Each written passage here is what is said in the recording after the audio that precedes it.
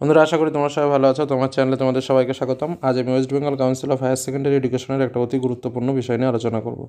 তোমরা যারা 2020 সালে উচ্চ মাধ্যমিক পরীক্ষা দিলে তাদের একটা অতি গুরুত্বপূর্ণ বিষয় হলো রাষ্ট্রবিজ্ঞান সাবজেক্ট। তো আজ আমি তোমাদের সামনে রাষ্ট্রবিজ্ঞানের প্রশ্ন এবং উত্তরের দুটো পার্ট অর্থাৎ পার্ট এ এবং পার্ট বি উভয় নিয়ে আলোচনা করব, এবং এই আলোচনার মধ্যে থেকে তোমরা বুঝে নিতে পারবে যে তোমাদের কোন কোন এমসিকিউ এসিকিউগুলো তোমরা কীভাবে করে এসছো এবং কোনগুলো ঠিক বা কোনগুলো অসাবধানবশত ভুল হয়েছে। তার আগে যারা এখনও চ্যানেলকে সাবস্ক্রাইব করোনি অবশ্যই সাবস্ক্রাইব করে নাও এবং বেল আইকন অবশ্যই ক্লিক করে রাখো যাতে গুরুত্বপূর্ণ ভিডিও তোমরা দেখতে পাও। শুরু করা যাক তাহলে আজকের মূল আলোচনা। আমরা যে বিষয়ে আলোচনা করব 2020 পলিটিক্যাল সায়েন্সের সম্পূর্ণ প্রশ্ন এবং তার উত্তর। তো পার্টের প্রশ্নগুলো তোমাদের আমি জাস্ট দেখিয়ে দিচ্ছি, কারণ পার্টের প্রশ্নগুলো তোমরা যারা পরবর্তীতে পরীক্ষা দেবে তাদের জন্য খুব কাজে লাগবে। তো আমি তোমাদের যে সাজেশন দিয়েছিলাম, ক্ষমতা, জাতীয় স্বার্থ, উদারনীতিবাদ, রাষ্ট্রপতির ক্ষমতা, পার্লামেন্টের ক্ষমতা, সুপ্রিম কোর্টের ক্ষমতা, গঠন ও কার্যাবলী। তো তোমরা সাজেশনের সঙ্গে প্রয়োজনে আরেকবার মিলিয়ে নিও, দেখো প্রশ্নগুলো কত কমন তোমাদের প্রশ্ন এসছে, এবং আমি আশা করছি যে খুব ভালোভাবেই তোমরা পরীক্ষা দিয়েছো। চলে আসলাম পার্ট বির কোশ্চেন অ্যান্সারে। তো আমি তোমাদের সামনে বলে দিই, প্রতিটি গ্রাম পঞ্চায়েত কতজন সদস্য নিয়ে গঠিত হয়? 5 থেকে 30 জন। পরে কোশ্চেন, জেলা পরিষদের কার্যনির্বাহী আধিকারিক কে? উত্তর হচ্ছে সভাধিপতি। চলে যায় তারপরে প্রশ্নে, ভারতের 30 স্তর বিশিষ্ট পঞ্চায়েত আইন পাশ হয় কত সালে? 1973 সালে।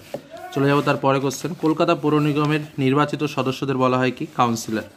চলে যাব তার পরবর্তী কোশ্চেনে, বিধানসভার সদস্য হতে গেলে ন্যূনতম বয়স হতে হয় কত? উত্তর হচ্ছে 25 বছর।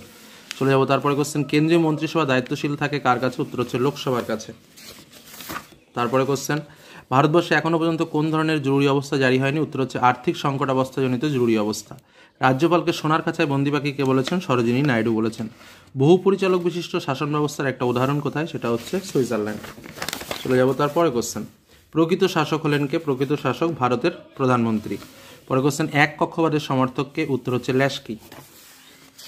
চলে যাব তার পরবর্তী কোশ্চেন, ন্যায় বিচারের দীপশিখা অন্ধকারের মধ্যে নিভে গেলে কি ভীষণ সেই অন্ধকার? একথা কে বলেছেন? লর্ড ব্রাইসের উক্তি।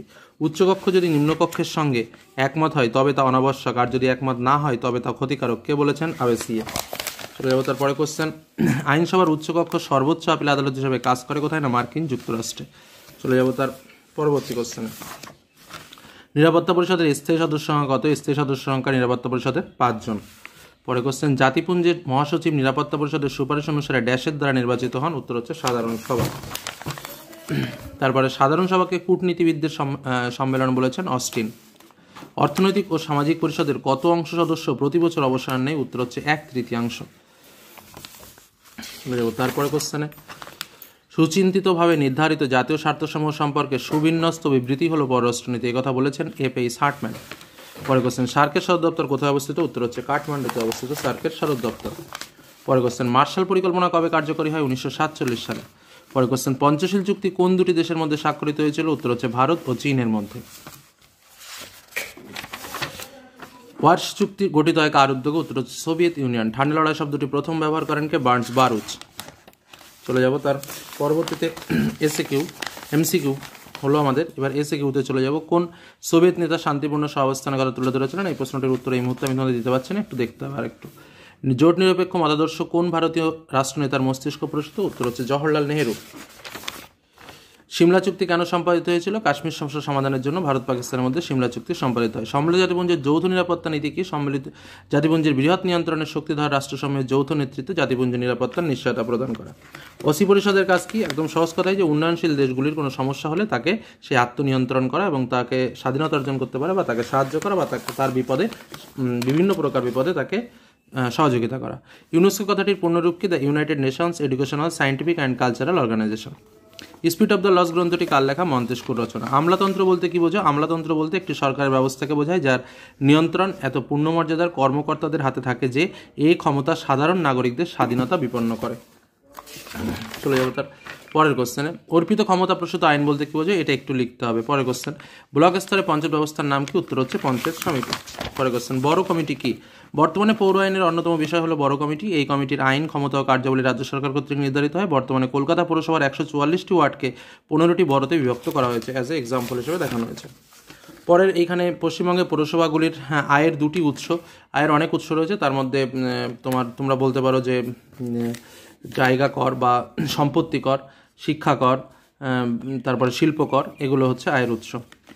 ঠান্ডা যুদ্ধে গৃহীত যে কোনো দুটি পদ্ধতির নাম লেখো। এটা একটুখানি লিখতে হবে পদ্ধতি। কিউবা সংকট কবে দেখা যায়? 1962 সালে।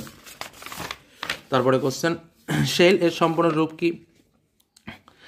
আমি লিখে দিয়েছি স্টেলাইট আর্মস ইলিমিনেশন টক্স। তারপরে হচ্ছে গ্লাসস্টোন কি? এটা হচ্ছে গণতন্ত্রকে মুক্তি দেওয়ার একটা পদ্ধতি, বা সংক্ষেপে বলা যায় গণতন্ত্রের মুক্তি। সার গঠনের প্রস্তাব কে প্রথম দিয়েছিলেন? বাংলাদেশের রাষ্ট্রপতি জিয়াউর রহমান। তো নিও কি?